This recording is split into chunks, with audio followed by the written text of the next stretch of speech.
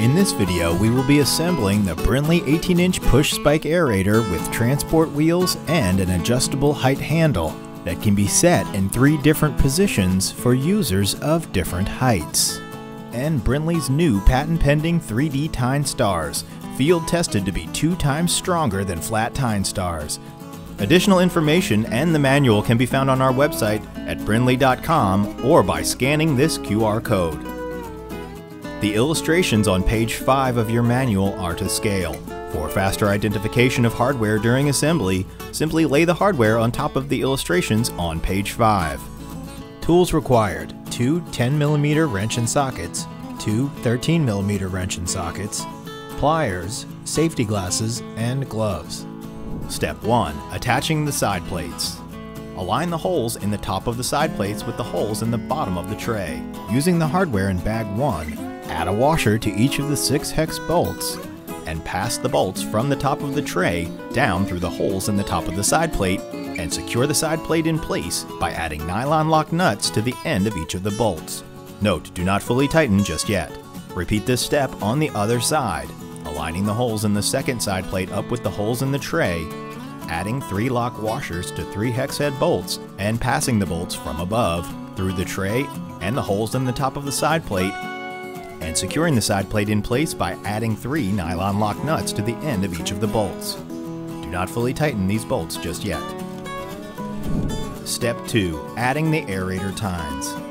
Caution: the aerator tines have extremely sharp points. Please use caution when handling. First, flip the aerator over to rest on the tray. Slide the axle through the first side plate and begin adding the bearings. Note, the bearings each have 2 small openings and 2 extensions. These are designed to fit together around the tines and sandwich the tines, sliding through and connecting. Then slide all 5 bearing and tine sandwiches onto the axle as shown. Then, after adding all of the tines and bearings, slide the axle all the way through the second side plate and center everything. Add a washer to each end of the axle from hardware bag 2. Then secure everything in place by sliding the cotter pins through the axle ends and bending the cotter pins with pliers. Now fully secure the side plates to the tray by going back and tightening all of the bolts from step 1 using 2 10mm socket and wrenches to fully secure the bolts, and using extreme caution moving your hands around the tines. Step 3. Adding the lower handle tubes. Note, there are 3 different tubes on this assembly: lower handle tubes, middle handle tubes, and upper handle tubes. Please be sure to add the correct tubes on step 3 through 5. Using the hardware in bag 3, align the lower handle tubes up with the holes in the side plates as shown. Slide 2 hex head bolts through the side plates and the lower handle tubes and secure the lower handle tubes with 2 nylon lock nuts. Note, the adjustable handle accommodates users of different heights. At this stage, the handle can be set to one of 3 different heights by setting the tubes into one of the 3 sets of ridges on the insides of the side plates. To change the height after assembling, use a 13mm wrench to remove the carriage bolts above the wheels from the side plate. Depending on the user's height, shift both of the bars to rest in one of the 3 ridges so the holes realign and the bolt can be replaced into the side plate.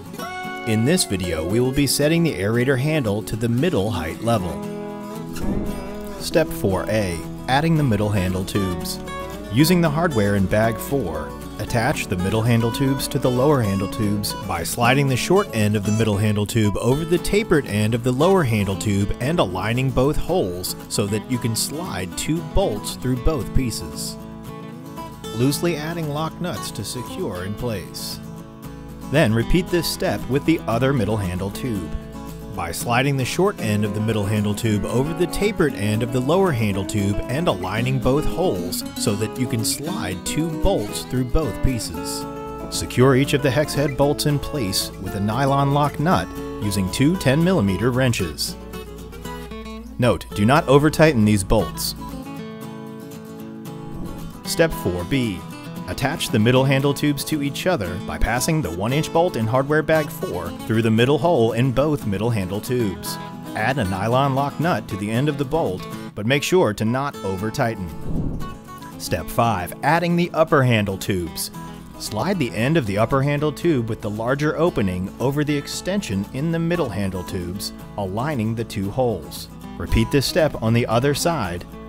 When all of the holes are aligned, attach the upper handle tubes to the middle handle tubes by passing 2 hex head bolts from hardware bag 5 through all of the holes and adding a nylon lock nut on the end of both bolts. Note, do not over-tighten. Then slide the handle grips onto the ends of the upper handle tubes.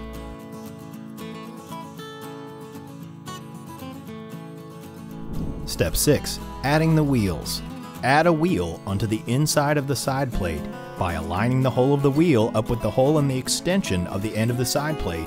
Pass a 1 1/4 inch carriage bolt from the outside through the side plate and the wheel, and add a washer and nylon lock nut to the end to secure the wheel in place. Note, do not tighten fully and ensure the wheel can freely spin before moving on to the next wheel. Repeat this step on the other side, adding the wheel to the inside of the side plate by passing a 1 1/4 inch hex bolt through both, adding a washer and a nylon lock nut, making sure to not fully tighten so that you can still spin the wheel freely. Congratulations, your Brinly Push Spike Aerator assembly is complete. The recommended operating speed is a brisk walk of 3 miles an hour.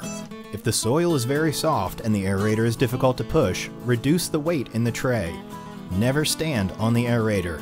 Keep all fasteners tight to be sure your equipment is in safe working condition, and be sure to store the aerator in a position in which the tines are not exposed. When adding weight, do not load more than 35 pounds onto the aerator tray. Weight should be secured by rope, straps, or other suitable means. For any questions, call Brinly Customer Service at 877-728-8224.